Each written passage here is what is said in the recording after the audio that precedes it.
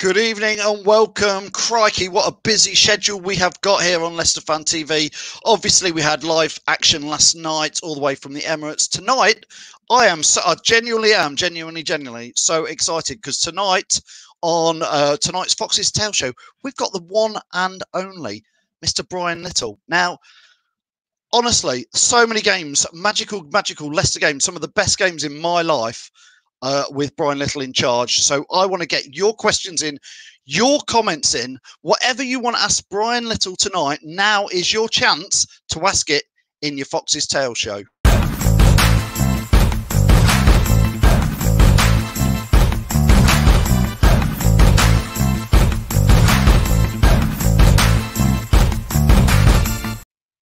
Yeah, good evening. Welcome to the Fox's Tale Show. Get a few comments in. David Hart, good evening to you. David, what would you like to ask Brian Little? Same to you. Matty Bond is watching, and Amanda and Simon May. Lots of people watching. What I want to know is get your questions in.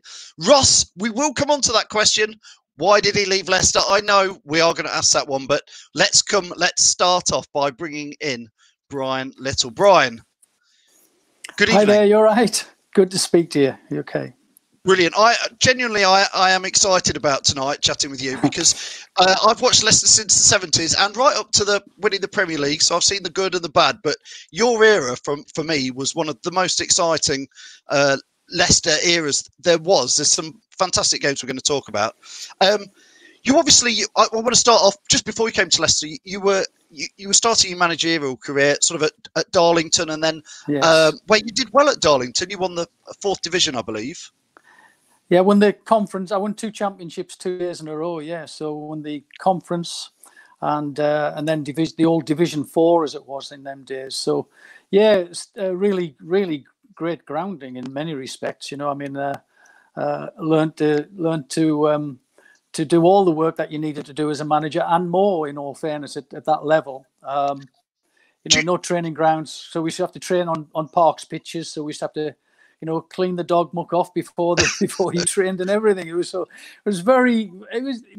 real grounding thing for me. And going to a club like Leicester was a massive step up for me. So it was a big step, but one that I felt I was ready for.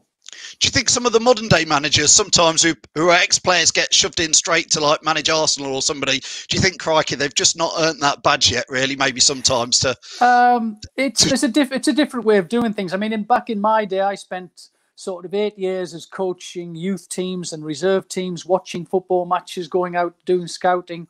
I understand the fact that nowadays they don't need to do that. They now have technical directors of football who do most of the scouting, chief scouts. You can watch games within your own area. The footage they can get hold of games on now is unreal. So basically, it's 2 completely different eras. I needed to do groundwork. Nowadays, you have a backup staff who do everything for you. I mean, back in the day, I generally had 2 or 3 people working with me, and we did everything. So it's a completely different ball game these days. And then you were quite young when you came to Leicester. What sort of enticed you into Leicester? Because I think you were at Borough, weren't you? Yeah, I was working at Middlesbrough as the youth team coach. I think I had 6 games at Wolverhampton Wanderers as a caretaker manager about 5 years prior to that.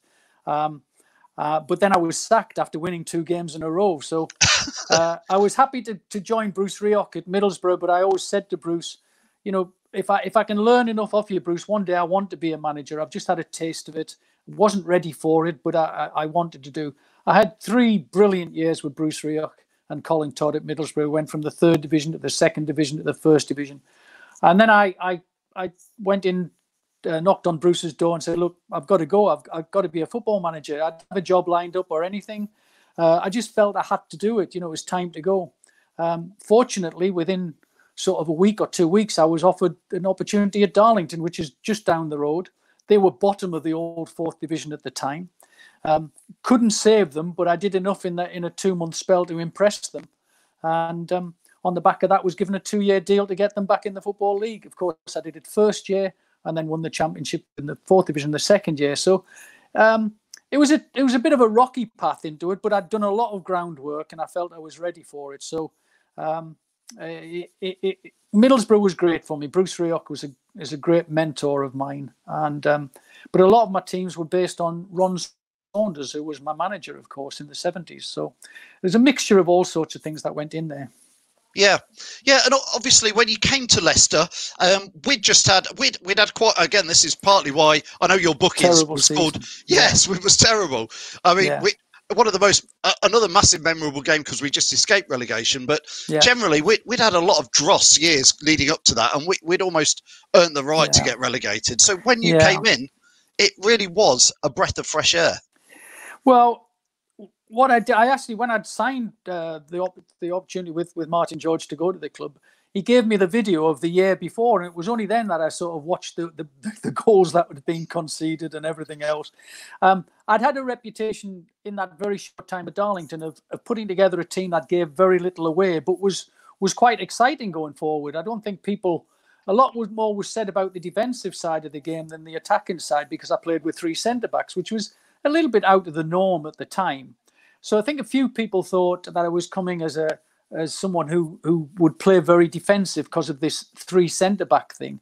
But I always tried to get 2 strikers in my team who were the focal point of the team, very much.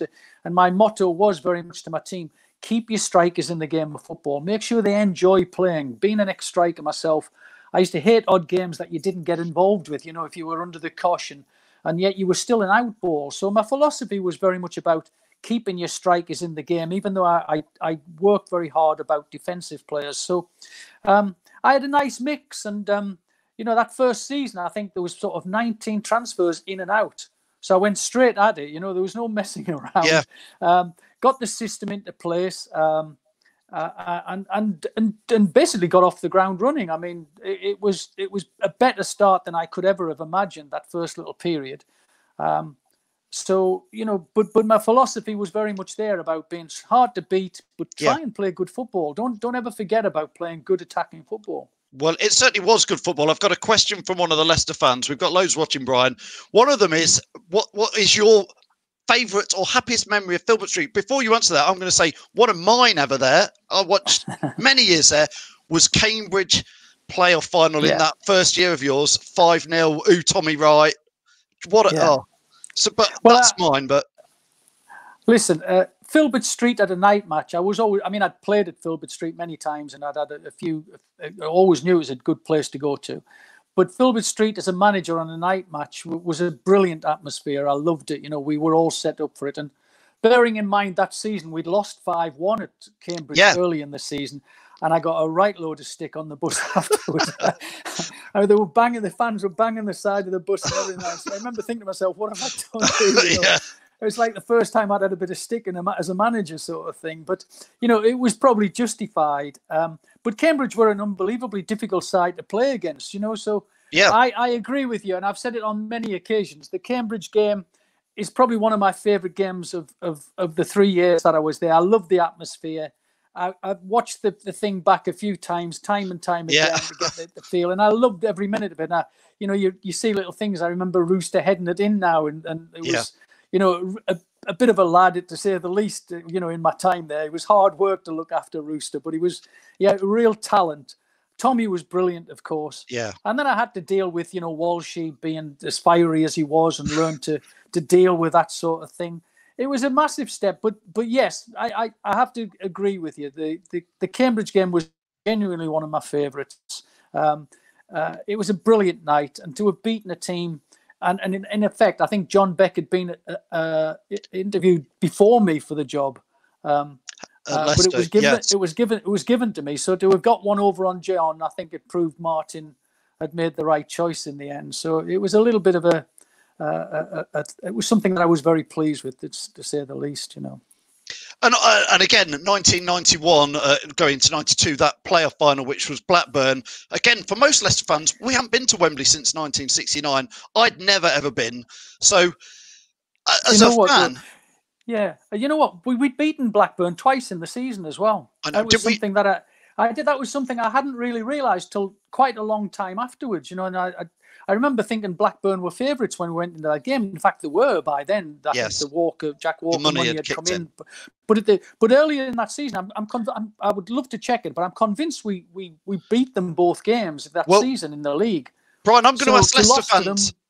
I'm going to ask Leicester fans who are watching if that is that the season that Rooster scored 1-0 away at Blackburn? Because I was at that game late on in the game, and it was a bit of a handball. I'm sure it was 1-0 away, and I think we beat them 3-0 at home. That's what's hitting me, and I have to say, 29 years on and now 66, my memory sometimes lets me down a little bit, you know. But I'm convinced we beat them twice. But by the time we got to the final, they were well and truly the favourites to win that particular match, and it almost was a bit of a day out, you know, which is a sort of strange thing to say. You know, we couldn't believe we'd got there. But, you know, bear in mind, the season before, because the season before was so poor. We had some good runs and little bad areas in the season. Obviously, the March time, I think I made the massive decision to move Kitson out, but brought in 4 players. You know, I think. I remember signing Phil G and Ormondroyd from Derby, and I think it allowed me to. I had money out in the pot as well, which gave me the opportunity to sign Simon Grayson and Michael Whitlow. So basically, I got 4 players for 1 and a little bit of money in the coffers, which was pleasing to the club. But I genuinely believed that was the only way we were going to get to the playoffs. I had a good player in Paul Kitson, but I needed something. I needed to boost the squad. I needed the squad to be better. It was a big decision, not one that went down overly well, I have to say. But ultimately, it was the right decision, I think, to try and take the club on quickly. That was the important thing, you know. Well, I think so. You just mentioned 4 players who still sit very nicely in most fans' memories in there. Obviously, in particular, Simon Grayson, Simon Whitlow, Phil, you know, great players who went on to do, you know, perform really well. I think it was a great deal. The final, I don't want to linger too much on the defeat. David Speedy clearly died. We all saw it. That took us on into the next season, though, where, you know, sometimes a defeat like that can knock the stuffing out. But it seemed we just, again, carried on towards another playoff semi-final, which was Portsmouth. Away. Portsmouth. I remember when we lost the final. I remember we'd done a little bit of homework on who'd been in finals before and what their preparation was like for the next season. And a lot of them had decided to give their team a little extra week off. And we said, look, I tell you what, lads, we've spoken to them before the game. Whatever happens, we are back in on July the 1st. Well, whatever league we're in, we're back in. You're having 3 to 4 weeks breather and we're back at work. So each time that happened, we got our feet firmly on the ground. Everybody knew that whatever happened, we had a program in place for the pre-season for the next season. We weren't going to let anybody have extra time off or anything like that at all because they'd done well or whatever. So our mentality was good. The players' mentality was good. The season after, obviously, the playoff again, I think we did very well against Swindon in that season again. You know, so that was a bit of a blow as well. But Hoddle was fantastic in that game. Who, you know, really was, and he left after the game to go to Chelsea, really, which was a bit of a gutter. But that was a major disappointment, and I think we felt we had a great chance that particular day. And I remember people like Steve Thompson were just unconsolable at the end of the game. Really? It was really hard to take. But once again, we went in the dressing room and just looked at everybody straight in the eyes after about 20 minutes and said, look, back July the 1st, we're going again. We're going to be ready for it. But we had a great bunch of players. They were lovely to work with. They were very honest. And John Allen and myself tried to lead very much from the front. We joined in as much as we could, even the pre-season. We tried to do as much as we could with them running around, you know. So we were a very tough, a very tight group of people together, really. Yeah, I mean, that Swindon match, again, I think sometimes in life, Brian, you need to taste the bitterness sometimes to taste the sweetness, which was to come. Sadly, it's the way life goes. But that Swindon game was, for many Leicester fans, was still classed as one of the most exciting games as a Leicester fan we've ever been to. It just didn't quite swing right for us at the end. It felt like it was going to at 3-3. Yeah, I know at 3-3, I think, you know, we genuinely felt we had the big momentum to go forward. We made one little mistake and got punished for it. I think extra time we would have won without a doubt. I'm quite convinced of that, although that'll never be proven. It was just that perhaps a little bit of we're going to win now sort of feeling, rather than hang on a sec, let's just get the 90 minutes out of the way, you know. And occasionally you see it many times in football, not exactly the same circumstance, but oh, this team's going to win, and then all of a sudden they get sucker punched. And I think that's what happened to us that day, unfortunately. Until we are going to come on, obviously, to the Silence of the Lambs game in a minute, as it's famously known in Leicester. Aggie wants to ask you, Aggie Frith says, how good was Julian Joachim as a player? Well, good enough for me to take him away from Leicester as well. Yes. I have to say. No, little JJ, when he was young, was vibrant. He was just, he didn't know what he had himself. He didn't realise how quick he was. I remember training one day, and I used to do a little trick with the players. We'd run up the hill, and I'd turn round and run back and shout to them, anybody behind me before you get past a certain post is doing 50 press-ups, you know. And I turned and went, and I could still run in those days. Yeah. And all of a sudden, this little fella comes flying past me, and I'm going, who's that? And it was little JJ, you know. He was so quick, and nobody else was anywhere near him. And I remember then thinking, I've got to be able to utilise that pace somehow. He was very raw, very, very raw. He scored 2 of the best goals I've ever seen at Leicester City. The one at Barnsley, in the Barnsley, cup, yeah, and the one the one against Portsmouth at the Forest Ground. Yes, those were 2 goals that stick in my mind every time I think about JJ. Great little fella. Still speak to him now occasionally. But he was a major talent. He just didn't really know what he had, in all fairness. He just a really happy-go-lucky, easygoing kid, really. I think, is he still playing from time to time, Brian? I think he is, isn't he? I think he does. He plays in one of the local leagues in Lincolnshire, in either around the Lincoln area or might even be around the Leicestershire area. But he's certainly still busy and still playing football. He's well fit as can be, isn't he? Really, yeah. Yeah. Talking of players who you took on as well, Brian. We've got Ben Morgan says, I think you took Simon Grayson as well, and Mark Draper off us. Yeah, I remember I signed Simon at Leicester. Sometimes you see players who you think you're going to sign. I remember being youth coach at Middlesbrough. We played Leeds United, and Gary Speed and a lot of other players were playing for Leeds at that time. And yet Simon Grayson stuck out for me as a youth coach. And I remember thinking one day, I'm going to sign that lad one day. And I kept tabs on him ever since I saw him play in the Leeds youth team, to the point that when I was at Leicester, I just knew he was the sort of person I needed at the club.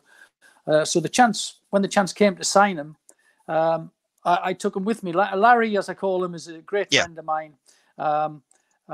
He offered me a couple of jobs to work with him later on in life. I couldn't take them at the time because of the other commitments, so that was pretty sad for me. I'd love to have worked with him. But yeah, he was a. People didn't realise how much of a talker and an influence he was on the field. He talked and played football, which I always think is a massive talent to have. If you can play and talk to people at the same time about what they should be doing, what you should be doing, where you're going to put the ball. He was a talker, and that's a great talent to have. A lot of people are very quiet when they play football, and afterwards say, "Oh, I thought you were going to do this." But Larry Grayson was one who said, "Here's the ball, take it on, turn." Whatever, all the little things that make you a better player, he did. So I was very keen to sign him. Very, very keen. We chatted with him a couple of weeks ago, and he like you say, he talks such a good game, so knowledgeable, and he's gone on to have his own very impressive managerial career. Coming back to obviously the next season after the Swindon one, you've mentioned Julian Joachim away again. I was stood in the Trent end at that playoff game, which was an experience to be in our local rivals' terracing. But again, because Filbert Street was effectively being knocked down, or some at the Carling stand was being built. Yes, a great playoff victory against again Portsmouth were a good side at that moment. Well, I can't remember how many points they finished above us, but they certainly finished enough points to be very bitter about the playoffs, I guess. Yeah, and sometimes the playoffs do that to you. You know, sometimes it's my memory, I'd have to look at results again, but I always think we finished seasons quite well. Yes. We finished sometimes with like 9 games unbeaten, 8 games unbeaten, and we went into the playoffs with great momentum each time, you know, and that was something which stood us in good stead.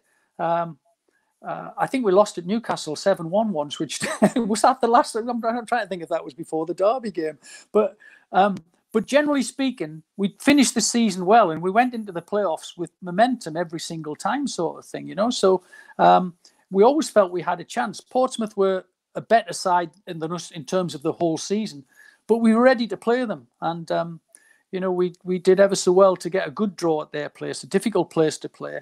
I think Tomo got probably the equaliser there, if my memory serves me right. Stevie Thompson always told me he was the best player I ever signed, which always makes me laugh.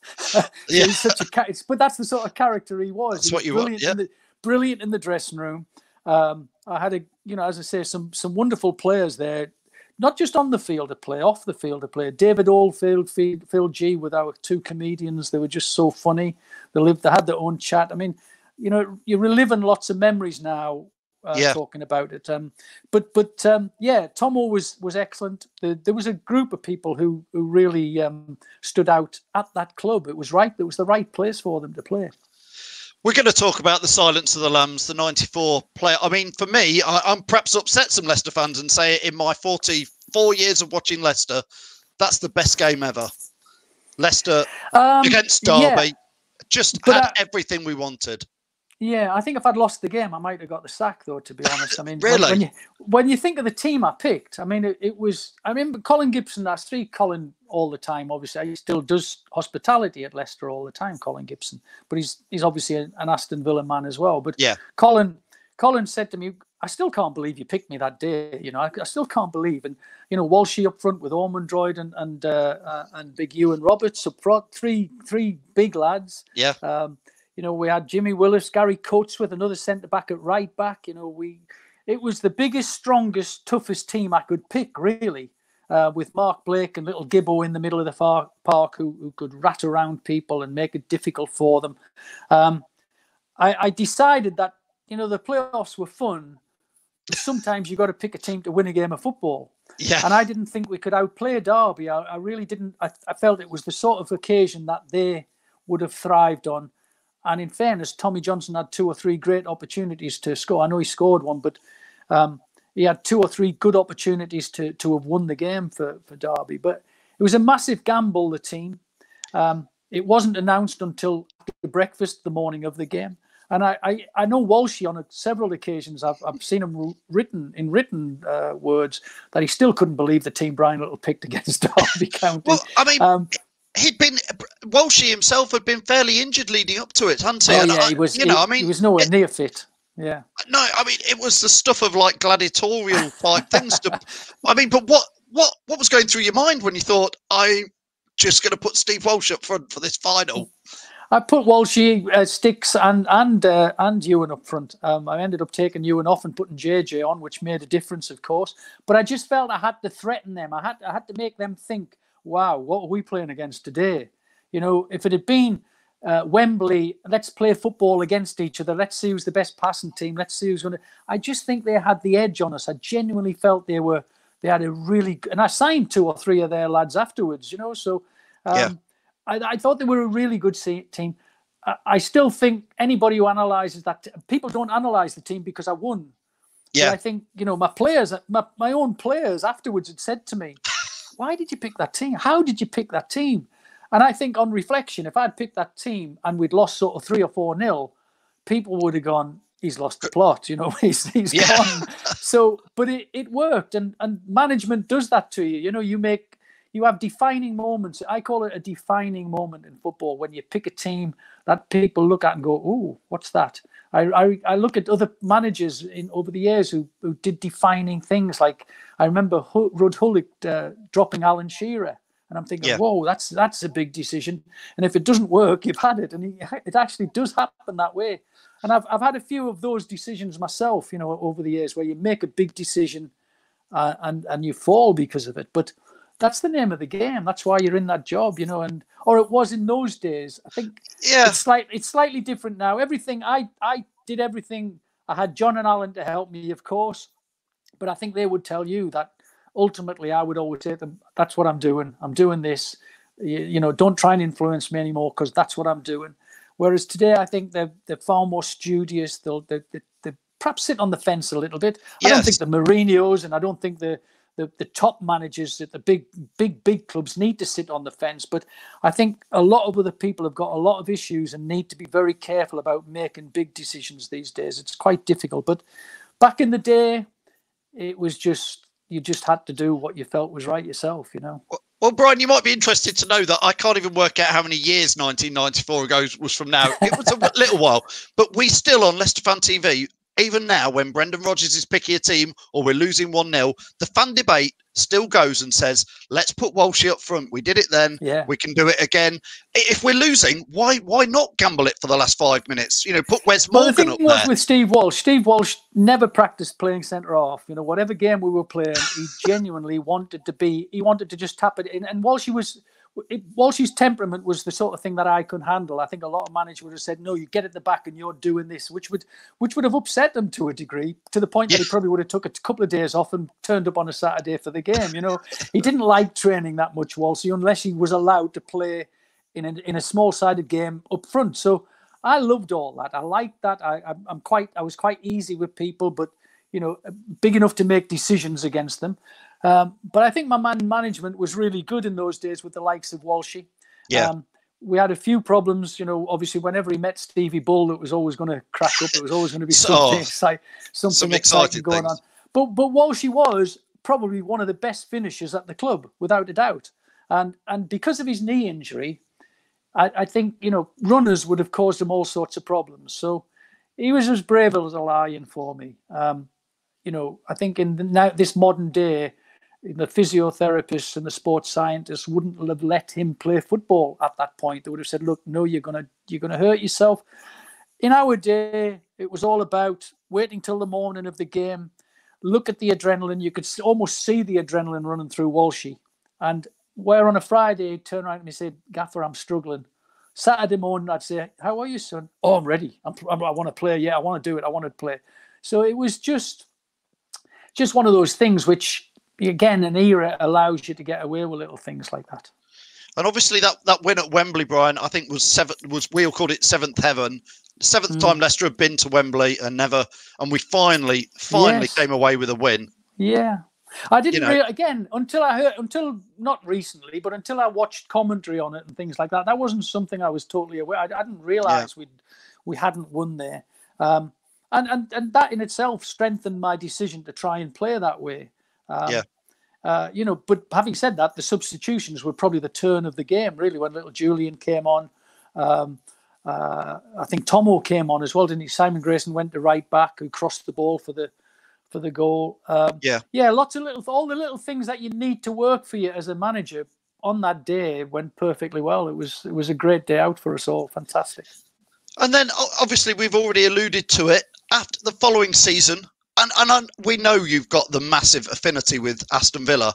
I'm going to ask the question, but I assume when Villa came knocking, it was fairly straightforward decisions to go there. No, not totally. I have to say, I spoke with Martin George a few times. I was very torn because I was happy. I loved where I was. I enjoyed my work. Basically, I think when I went and sat down with Alan Evans and John Gregory, so there's a massive Villa connection there. And John, I remember John saying to me, look, Brian, you know, if you don't take this now, you might not ever get the offer again. And I think that's, you know, that was the thing that swung it. It was Aston Villa. It was something that I'd been there from a 15-year-old kid. I'd been an apprentice. I'd played in the first team. I had to retire there. They looked after me. I worked in the club shop. I became the youth coach. Destiny might have said, you know, one day I might go there. I mean, years on again now, I'm now an ambassador for the club, and I've been there for sort of nearly 30 years of my life. I just got to the point where I thought, you know what, you're right. The problem was in those days, there was nothing written for compensation clauses or anything. I think people like myself and many other managers in the 90s who either wanted to go on the other side of the coin, if the club wanted to get rid of you, you know, you were in a court case, and it was crazy, really. You know, so if you were sacked, there was always two sides to the coin. If I'd have been sacked at Leicester because we didn't do very well that season, you know, I would have been in a court case trying to get a little bit of money for compensation for losing my job. So I think that era has been very important for football in terms of making the club and the manager, the club and the player, fully aware of what the future holds. If it's a move there's a compensation clause in place. It was very lucky. It wasn't enjoyable. It really hurt me. I was very disappointed. And I still, to this day, see the sun with Judas on every now and again flashing in my head. You know, the day I went back to Leicester, and I got a call at 7 o'clock in the morning off a reporter who said to me, "Have you seen the Sun newspaper?" I said, "No, I don't really read the newspapers." He said, "Get the Sun." And I got the Sun, and it had my picture with Judas. And I mean, I don't tell a lie. It hurt. I mean, it really, really hurt me. But that was how it was in those days, and I had to get on with it. That was pretty much the first time I'd really, really had stick in my life, you know, on a national level. Yeah. Yeah, I still every now and again have this little flashback. I have to say, but you know, if it was difficult, but that's just the way it was, I'm afraid. No, I think, like you say, it's local rivalry, and sometimes that's what football's about, isn't it? Yeah. Having a bit of spite into it. You went on, Brian, and you managed several other, you know, big clubs: Stoke, West Brom, Hull. Yeah. But now you said earlier you're 66. Is there not one more managerial role, or is it no? Don't want to do it anymore. I don't see managerial role. I don't see that. I probably made a couple of wrong decisions in my life. I went back down to the bottom. I wanted to feel what it was like again at the bottom. And I think when I did that, people probably got the impression that he didn't really want to do it anymore. Yeah. But I think, so I went and I had 4 brilliant years in television, working abroad, doing the European Cup, Champions League games, Premier League games. And I really enjoyed the research that I had to do. So I've always watched football. I've always watched different types of football. The last 4 years, I've been back at Aston Villa in a sort of ambassadorial role. So I go to every single game. I mean, the lockdown is hurting me as much as anybody. I can't, watch football. But I've watched Aston Villa for the last 4 years in the Championship and now in the Premier League. So I'm still watching, still learning. I don't think there's a managerial role in there for me. I think, you know, some sort of perhaps a mentor or someone who's, you know, around a younger manager, helping him through. Perhaps that might be something that might come my way. But a director of football maybe somewhere. Well, I think again that's a massive role. Yeah. I'm not. To be honest, I miss football. I miss the day-to-day thing. I genuinely say that. But at the same time, I'm working at a club that I really like, I love, I've got a great passion for. You know, I go up and down the country watching them play. It's a great job. It's a lovely job. It's a difficult one. I do miss it.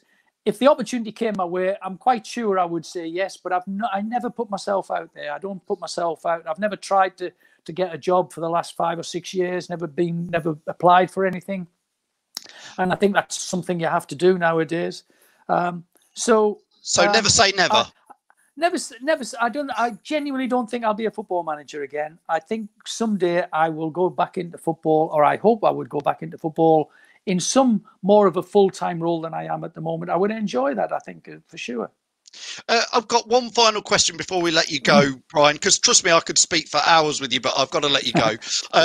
Gray asks, sorry, it was Aggie actually asks, and I just wanted to ask before you go, Villa, I've seen Villa play obviously a few times against Leicester this season with the semi-finals of the League Cup, which we really won't talk about. They've got some good players there. Obviously, you've got your Jack Grealishes, Target I like as a player, Samatta, Pepe Reina, isn't it, in goal. Have you got enough to stay up? Well, I think the one person you should ask you that is the manager, in fairness. I think the last thing he wants is me coming on television in any shape or form and saying he should do this or they should do that, or I think they'll do this or I think that. That's always a topic that I've avoided. I think having been a manager before as well, the last thing you want is other people at the club saying what should happen. I love Aston Villa. Wherever we end up at the end of this season, I will still be very much supportive of them. I like Dean. He's a great person. We've got a good team. We've been a little bit unfortunate in some of the games, but that's what the Premier League's all about. It's ruthless, you know. So it is tough. It's a great club. Yeah. I know most Leicester fans. Well, we've got this love-hate relationship with Villa. Yeah. We'd sort of Yes. quite like to see them go down, but personally, I'd like to see them stay up. I know a lot of Leicester fans would, because we love the local derbies, just like we'd Yeah. like to see Forest and Derby come up if they can make it, because we like to have a bit of local rivalry. The East Midlands and Midlands has been a bit lacking with. I think it's healthy to have those sort of games. They're great for everybody. The fans love it. It's a simple one to get to, and the atmosphere is always fantastic. It always is. Brian, it's been absolutely a pleasure to have you on Leicester Fan TV. Thanks so much for joining us. Thank you very much indeed. It's great to speak to you. Thanks again. Thank you. Letting Brian go there. Thanks again to Brian Little. Absolutely, that was a massive pleasure of mine to speak with him. Genuinely, when I say it, those games, that Blackburn playoff final, the Swindon final, even though we lost, what a game that was. What emotions. That was absolutely amazing. And then, of course, the Derby game, the playoff, the seventh heaven, the game, the Silence of the Lambs. It doesn't get any better than that. I should have asked Brian. Keith's just put that on there, and I should have asked him that. Brian, can you start the wave? Ross says we look a bit like long lost brothers. I tell you what, Brian Little looks absolutely amazing for 66. Phil has took over it. I genuinely was. There was times there I was struggling because he was brilliant. Like Paul is saying, what a lovely gentleman. He really was. Joanna, thank you for that. Could have honestly spoken to Brian Little for so long. I feel sad for Tom, who's missed that one, and I've stepped in for him at last minute, but it's been absolutely amazing. Thanks for all your comments. I tried to get as many in as possible tonight. It's not always easy to get them all in because of Brian was a great talker, so getting his questions in was fantastic. Don't forget, if you are watching us, wherever you're watching us, follow us at Leicester Fan TV. Subscribe to us. Tomorrow night's show is a fan zone special with Locks and Josh, some of the younger Leicester fan content people. So do join them at 7:30. They'll be starting to look forward to the Bournemouth game. I know results. I hear Wolves have lost tonight. That might have done us a bit of a favour. So keep the faith. Bournemouth on Saturday. Thanks to all the guys at ADT, Eat Me, Tiger from Everard's, Peter's Pizzas, Leicester Garage Conversions, Piglet's Pantry, the Fox's Arms, Pink Car Leasing, Hologram, and the charity that we love to support, which is Memphis. But most of all, thanks for all your comments. We couldn't do the show without the fans, so please thank yourselves for joining us. For my name is Phil. This is Leicester Fan TV. I'm stuttering and losing the plot because that was just brilliant talking to the one and only Brian Little.